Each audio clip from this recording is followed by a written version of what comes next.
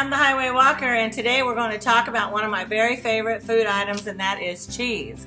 I could put cheese on anything, everything. I just love, love, love it. I just could eat it every day for the rest of my life.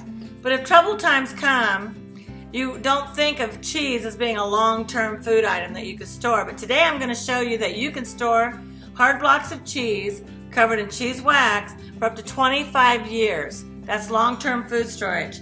Cheese wax will prevent the cheese from developing mold or bacteria, and it keeps the moisture in. But this is a really cool way that if you love cheese like I do and you want long-term shelf life, this is what you need to know today. Now we're going to wax some cheese. The idea of waxing the cheese is to make it have a nice long shelf life. It doesn't need to be refrigerated, but you can. I've already melted some wax. Okay. We're gonna get ready. Now I'm gonna cut this cheese. Now you have to have that in a double boiler, everybody, when you do the wax. So that's one thing. And then we're going to do these 4 blocks, and he is going to cut those. Right. This is the wax that we used, and you can look at some of the stuff on my website if you need to get more information. But you can get that pretty much anywhere. Comes in black and yellow and red. There. Now the wax, you want it hot enough, but you don't want it so hot that you're going to melt the cheese too. I'm going to dip it, and we'll see what we come up with.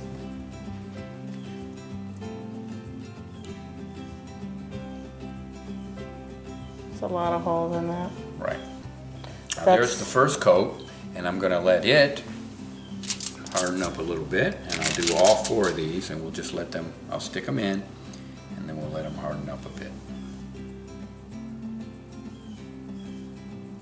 Now you want to do 4 coats. Right.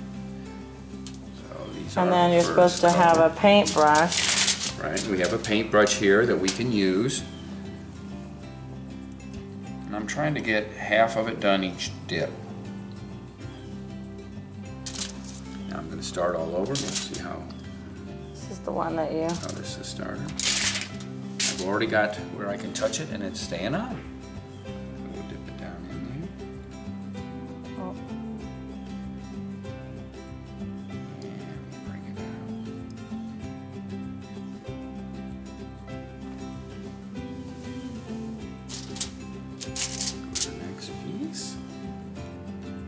Cool.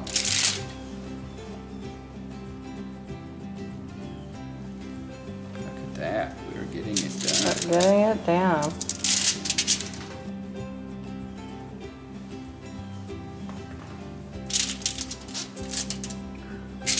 Okay, I'll start at the top again, and we'll go for another round here.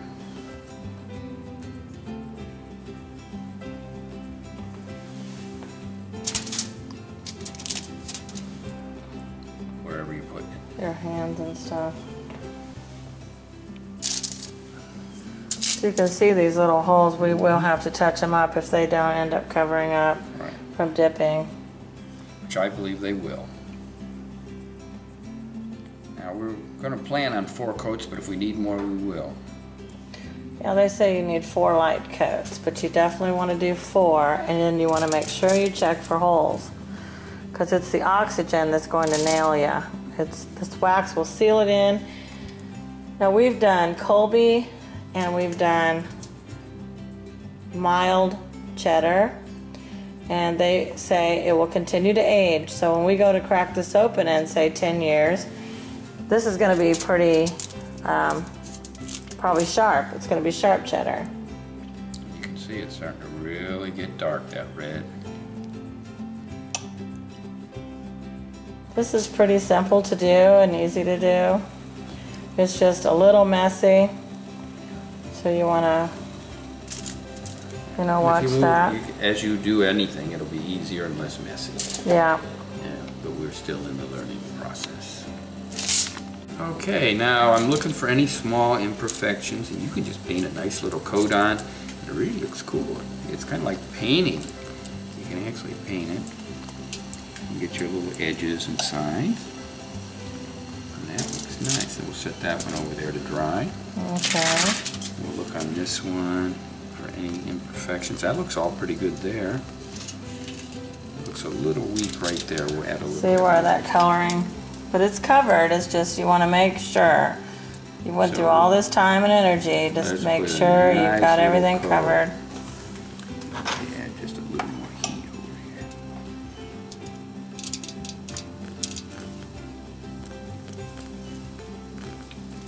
Oh, look at that. Beautiful. And then you want to store them in a cool, dark place or just put them in the refrigerator. One guy says he puts them in a fish net and hangs them so they can breathe. And they'll store up to 25 years, which is just totally amazing. And the price of cheese these days, I'm telling you. Yeah, that's basically what you do to store cheese long-term shelf life.